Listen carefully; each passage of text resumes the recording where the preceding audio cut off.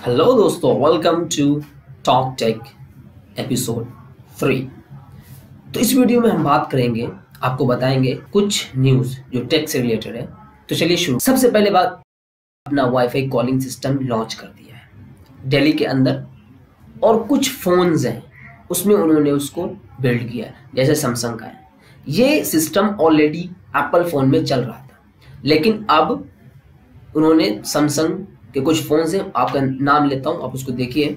Samsung S10, Samsung S10 plus, Samsung 10e, OnePlus 6 and OnePlus 6T। ये दिल्ली के अंदर इन्होंने लॉन्च कर दिया है। इसका फ़ायदा क्या होगा? जैसे आप कंपनी में हैं, आप घर में हैं, घर के अंदर वाईफाई होता है, तो आपके पास अगर बैलेंस नहीं है तो आप कंपनी से कंपनी के अंदर जितने वर्कर्स हैं आप उनको बता सकते हैं, उनको कॉल कर सकते हैं, उनको वॉइस मैसेज भेज सकते हैं। ये सिस्टम होगा, इसमें आपको रिचार्ज की ज़रूरत नहीं पड़ेगी, आपको एक्स्ट्रा ऐप की ज़रूरत नहीं पड़ेगी, आपको एक्स्ट्रा सिम की ज़रूरत नहीं पड़ेगी।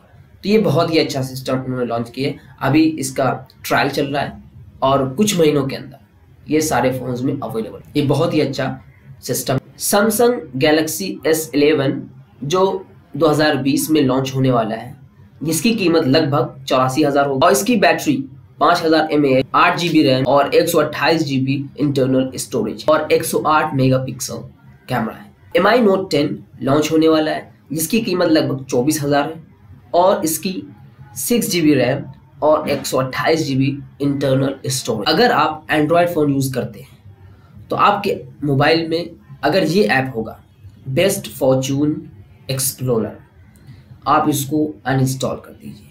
क्यों?